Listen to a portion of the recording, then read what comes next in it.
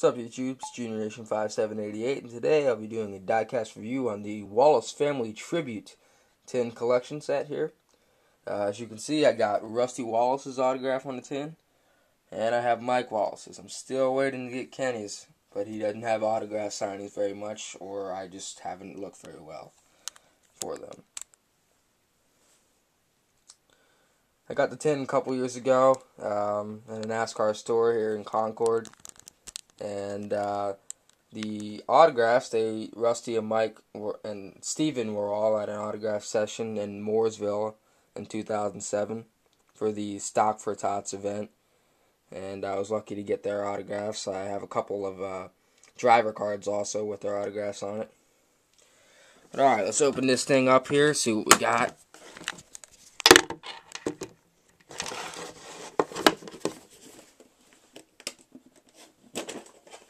Thing's an absolute pain to get open here. Hope you had a nice look at my TV. Alright, right here we got the cars here. We got the Rusty Wallace Miller High Life Dodge. Here, I'll get the plastic off here, get a little bit better look at it. Alright, we got the Miller High Life Dodge here. Check that out. Very cool design. I always like that 64 right there.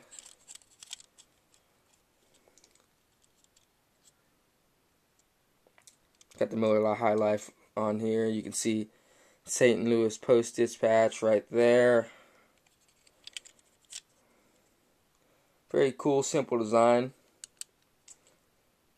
You know what? I might even try to make that in the NASCAR to game paint booth.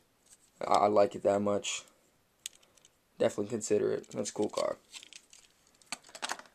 Alright, now here's Kenny's number 22 Wheeling Ford.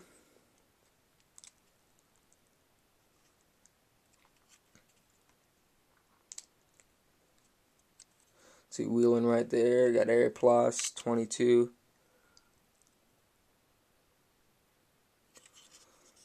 I used to know what teams all these cars were from. I know that Rusty's was his own team, but I'm not really sure. I think this might be one of the later versions of PPI or something. I'm not really sure.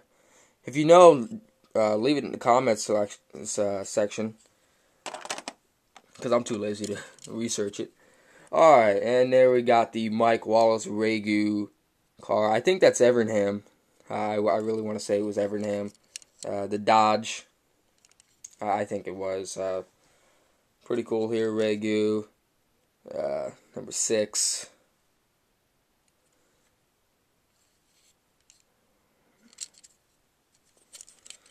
Yeah, that pretty much sums it up. I mean, it's a real cool tin. Definitely for the Wallace family.